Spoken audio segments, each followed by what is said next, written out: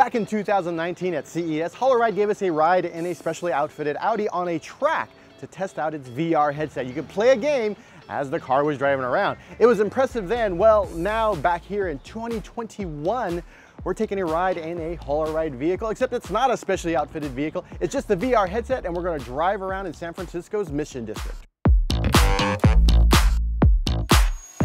Holoride is a system that uses data from a vehicle. It is a VR system, so the VR headset you're playing and the game you're playing are informed by the vehicle's movements.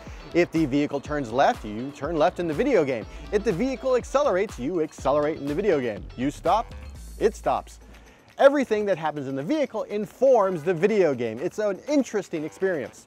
Unlike CES, where there was a predetermined route, the Holoride folks wanted to show me that we can do this, well, anywhere where there's roads and a driver who's happy to roll you around while you're playing a video game. And we are currently in the Mission District. If you live in the Bay Area, you know that the Mission District is very busy. And so, it's also very bumpy. What Holoride is a system. It usually has an SDK so that developers can create for it. It is not a standalone proprietary headset. It works with other headsets. So if you already have a VR headset, you don't have to go out and buy a new one in order to use Holoride. The Holoride system itself interacts with the vehicle. Now, Holoride has to have a partnership with the vehicle in order to get permission from the vehicle to share that data with the VR headset and, of course, the game you're playing. And because it's not a proprietary headset, it should work with most modern day headsets and most modern day vehicles as long as they get permission from the automaker. It'll also work with tablets and other mobile devices. Currently, Holoride is working with Audi, Porsche, Mercedes, and Ford. Those are the 4 partners it has within the automaker world. Again, it needs those partners in order to get the data from those vehicles. During the demo, Holoride showed us 2 games. One where we're essentially shooting a cannon at bubbles that was, of course, informed by how the vehicle was driving. If the vehicle turned left, then the cannon I was driving turned left. The second game, I was a floating robot hovering in the air. And again, as the vehicle turned left or right, I turned left or right within the world. And while I was playing that game, I had to fight drones and pick up crystals, and it was all very exciting. Now, these are not production games.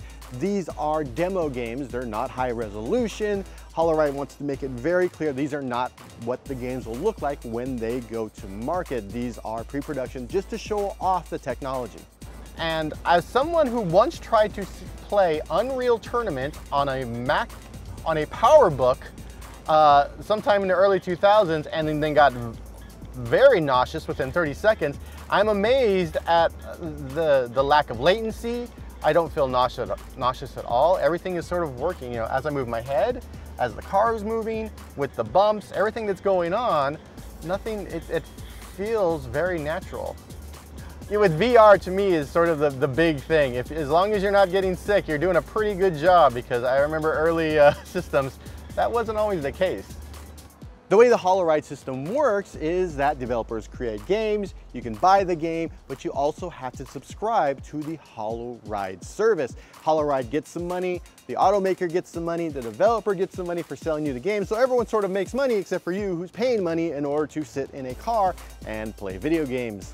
One of the big selling points from Holoride is that it is an elastic experience. It's not really linear, so if it's set up to read information from the vehicle's navigation, and the vehicle's navigation knows you're going to be driving for, say, 40 miles, which is about 40 minutes, the games can create a game that lasts 40 minutes or 30 minutes or 20 minutes based on information it's getting from the vehicle. So again, every time you get into your vehicle, it might be a different game depending on how long you're in the vehicle and the location. Holoride is currently talking to developers in order to create games for this system. It expects its application to be available in the summer of 2022. For more automotive coverage with VR headsets strapped to our face, be sure to subscribe to Engadget.